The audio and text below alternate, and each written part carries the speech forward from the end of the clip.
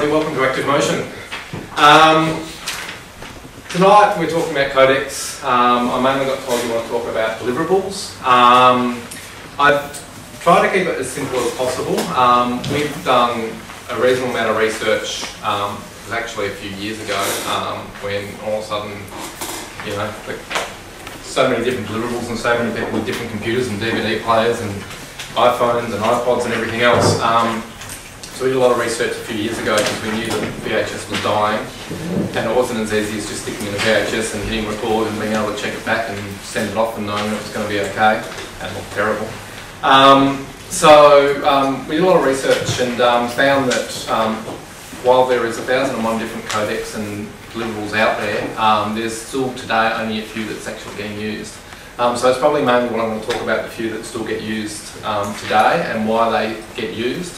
And then also go through the different software which we use in here and that we've tested, and what we believe are the best software programs to use for those deliverables. And also how to keep it easy when you know, you've got a deadline and suddenly got a 7-minute program you're used to cutting commercials and you've got to deliver an MPEG that looks like the best MPEG in the world, and it's got to go via email, which is only allowed to be 5 meg, and that's 7 minutes long. Well, you're probably actually going to be in trouble if that's the case. So anyway, what we'll do is we'll start off by going through the different formats. So we'll skip software at the moment. Then we might come back to software, and I've actually got a few examples here just to sort of show the difference in quality of different examples. We'll start off with probably the most popular format in the world as a deliverable, which is MPEG-1. Excluding VHS, obviously. MPEG-1 was one of the original codecs that was developed, and the reason why it's obviously still a popular format is pretty much any single computer from, I don't know, 1988 onwards can probably play MPEG. Maybe 88 might be pushing it, might be a little bit slow. At the end of the day, as a deliverable, we still today use MPEG-1, unfortunately. Because you will have clients that have PCs that aren't allowed to install something like QuickTime onto their computer or whatever, because they've got some IT manager that locks all the computers and they can't install their own software, and you get clients that simply will not be able to play any other format apart from an MPEG-1.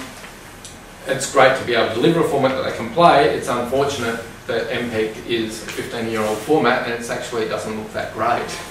The other issue with MPEG-1 and a fair bit of software that was originally made, it was originally designed as a 4:3 format, and pretty much most of the stuff we do nowadays is 16:9. So all of a sudden you've got this little window with crops top and bottom, and you've got this little MPEG playing. Fortunately, some of the software now, over the last year, has woken up to that, and you can actually make a 16:9 MPEG now without the crops top and bottom. There is also MPEG-2, which is probably the next most common format. It's often used on, well, the most common format it's used for is DVD. It got dropped on the new Blu-ray standard, but DVD is still obviously a lot more popular than Blu-ray, and there's probably not many people burning their jobs to Blu-ray yet. So DVD is obviously a very popular format for deliverable. The quality of it is obviously quite good. The other thing that MPEG-2 also still gets used for a lot is like a video on demand playback system, in shopping malls and all that sort of stuff. The next format, I'll quickly skip through these and you can always come back and ask questions. The next format is the Windows Media format. Although a very good format as far as compression goes and the quality that you can get out of it. Still not a massively popular format because you've still got the compatibility issue of them playing it back on Mac, which you can install software.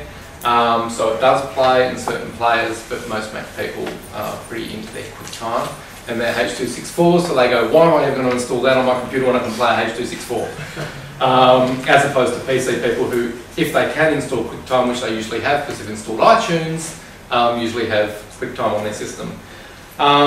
Which then brings us to the next format, which is MPEG-4. MPEG-4 comes in several flavours. It came originally as a format called H.263, which is a step up on the actual algorithms of MPEG-2, which was H.262, and was a format that was adopted by Apple very early, and for its file size is a reasonable format. It has since been outdated by the next format, which hopefully is on the next page. H.264, yes, MPEG-4 Part 10. So H.264 is still MPEG-4. A lot of people get confused. It can be wrapped up as many different files. It can be wrapped up as a QuickTime file called .move. It can be wrapped up as a 4VV file, M4V file as well. It's all the same compression algorithm. It just depends on what device you're playing it back on. There is several pros and cons to all those different devices, but at the end of the day, essentially, if you, after a certain quality of a certain size, whether you're encoding it as a .move file or a M4V file, one's going to play on an iPhone, the other's going to play on your QuickTime on your computer, they're both going to look exactly the same, it uses the same algorithms for the actual encoding. H.264, MPEG-4, is becoming the most popular format, and it's getting adopted by lots of different people, not just Apple. So you take Blu-ray, for example, it's also H.264 encoded. You take the new Flash that's actually coming out, so Flash video that we see on most websites nowadays, which was originally built around I'm pretty sure H.263 encoding standard has gone to H.264. So H.264 is something that's probably going to be around for quite some time until they make H.265, I guess. And then we're all going to be incompatible again with each other and asking just an extra question when we're about to deliver a file to a client. But at the moment, H.264 is definitely the most efficient file size based compression out there. There is some, I call them unknown brands, where there's a few freaks in some backyard that usually hack computers who are building their own compression algorithms. They come up all the time, but they don't usually get adopted because obviously it's compatibility through all the systems around the world, and iPods and Apple TVs and Blu-rays and all that sort of stuff. So H.264 is something that we're definitely all heading towards, which is a good thing because it is a great quality for its file size. It's still a bad thing in the sense that you need something like QuickTime installed on a PC to play it. The other thing as compression goes along is it's all great to say, yeah, H.264 looks great. Every time compression gets better, it actually taxes the computer more.